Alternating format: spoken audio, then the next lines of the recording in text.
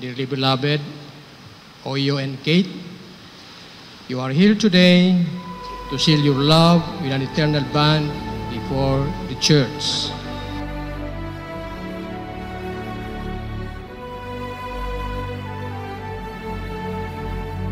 Let us offer this Holy Eucharist to thank the Lord for the gift of love that is yours, and we ask that He may bless you today and all throughout your married life.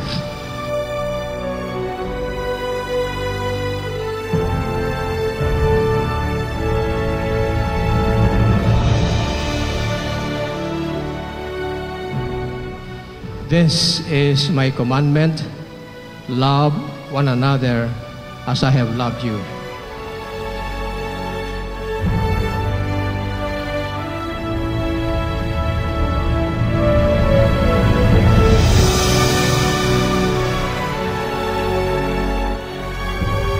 Unity, peace, and most especially in the presence of God.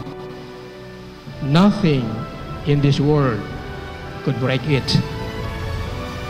Indeed, such a family stays together till the end.